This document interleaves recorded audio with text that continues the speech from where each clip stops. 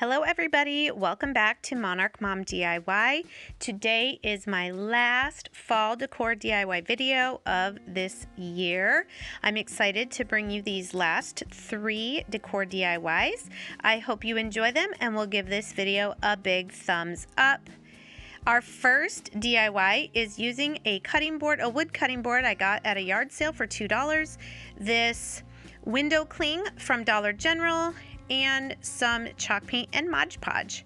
So the first thing I'm going to do is I'm really loving these greens this fall. If you've seen any of my DIYs, celery and moss are the 2 colors.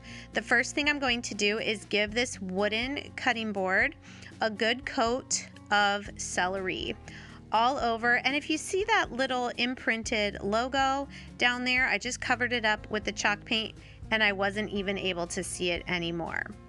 So one thing, when you are painting wood, you want to go ahead and paint with the grain of the wood.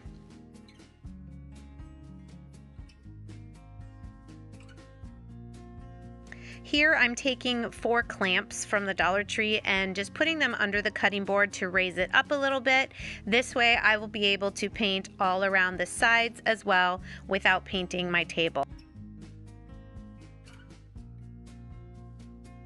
I was really excited to use these 2 greens because I thought they matched the image on the window cling.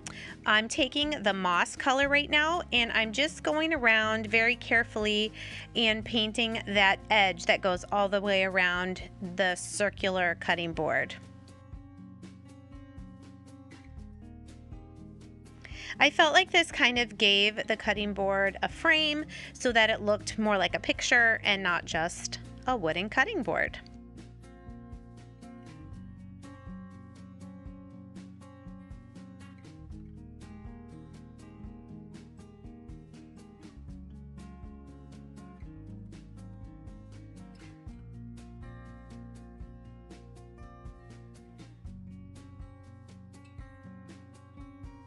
Next, I'm taking a layer of the matte finish Mod Podge from the Dollar Tree and giving the inner circle of my cutting board a good layer of this so that my window cling will stick down.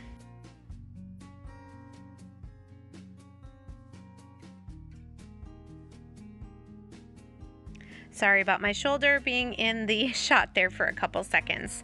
I took my time smoothing this out, trying to get any air bubbles out. It really wasn't that difficult because this is a little heavier than paper.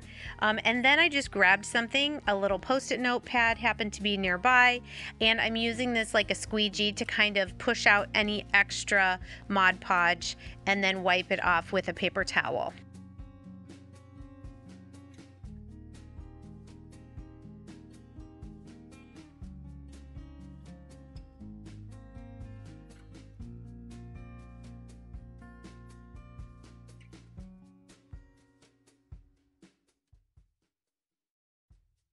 At this point in the project, I was getting very excited because I just loved how the colors of the image went with the 2 greens of the cutting board. Once that was dry and had sat overnight, I did do another layer of the Mod Podge over the top, mostly just to make it uniform, and then also did around the darker green as well so that the entire cutting board had the same finish.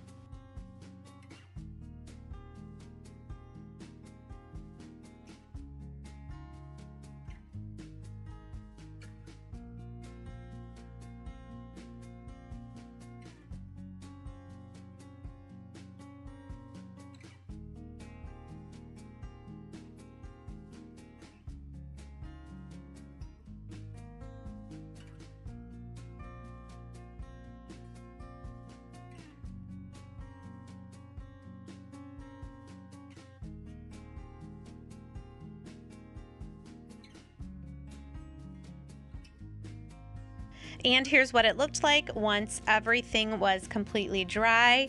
I absolutely love this. I made it for $3 and it's awesome.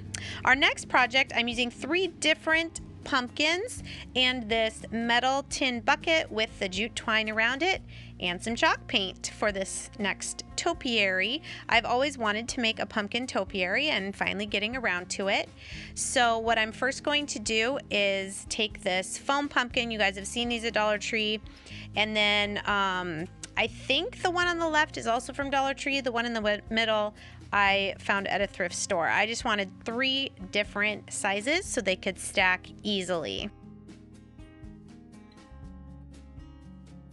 I decided I wanted to go with neutral colors for my topiary and then add some color in with some fall leaves. So I'm using ivory, mineral, and elephant for my 3 pumpkins. I'm first painting this bigger foam pumpkin with the cream color that's called ivory.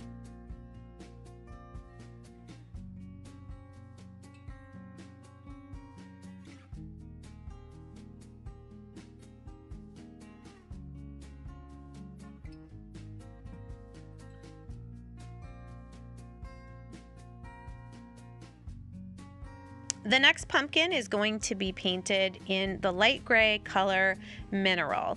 It did take me, I would say, 2 coats on each of these pumpkins just to really cover up the design and color underneath.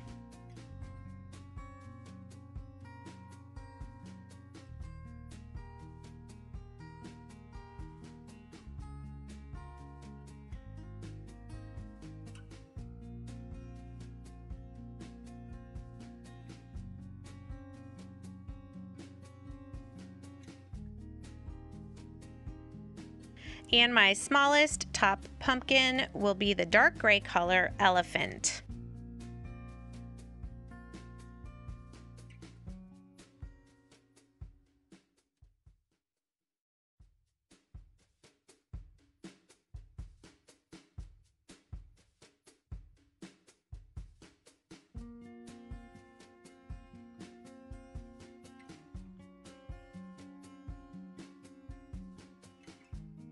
I decided while the pumpkins were drying that this bucket was too shiny for what I wanted, so I'm taking more of that elephant chalk paint and I'm going to use a makeup sponge to just dab on the paint to give it more of a galvanized look and not so shiny.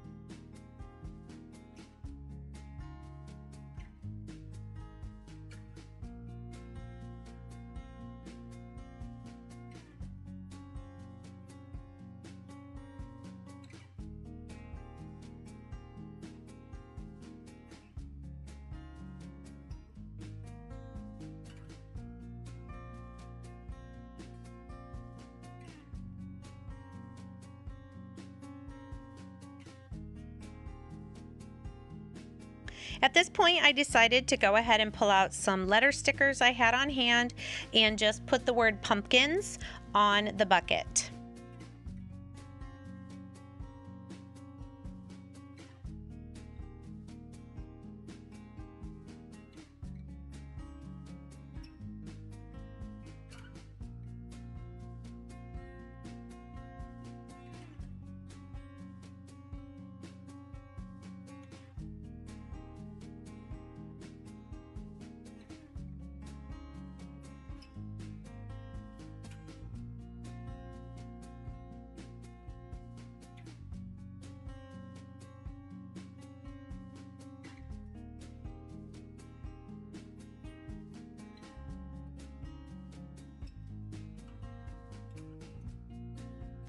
I decided to take a bamboo skewer and push it through my bottom pumpkin into the middle pumpkin, and I also did secure it with some glue.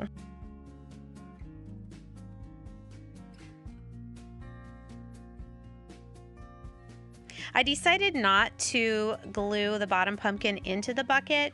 It fit well enough that I could just kind of wedge it in there, and then if I decide to change this out later, I don't have to worry about it being stuck in. So then I glued the third pumpkin on top, and I'm going to start adding in some color now with some of my Dollar Tree fall leaves.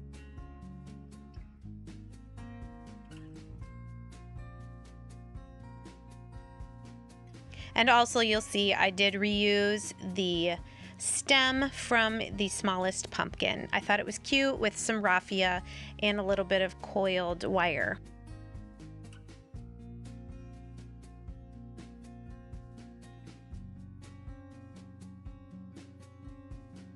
I've said it before, but this is one of my favorite parts of doing DIYs, is just kind of going for it, just starting to add things.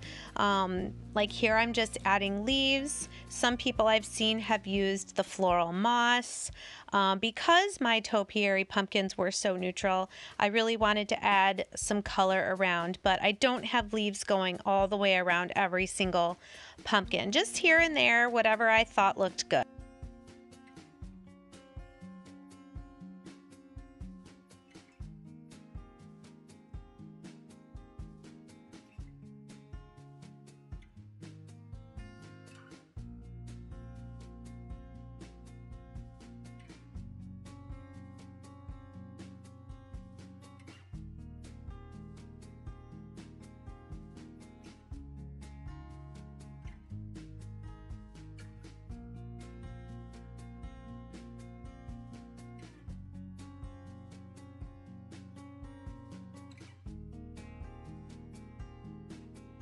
And here's what my completed topiary looks like.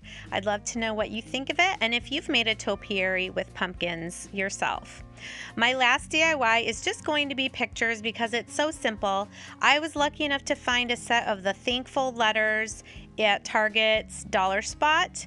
I had this piece of wood that actually, if you remember my 4th of July flag that says welcome, I'm just using the back of it. I painted it with truffle, and then I'm painting these rather large wooden letters with an orange acrylic paint. I thought these were a great deal for $3 for 8 letters, and they spelled exactly what I wanted them to spell. So I just painted those with the orange, and then they fit perfectly to hot glue them down this brown piece of wood. I might add a couple fall flowers, but otherwise I love how simple it is.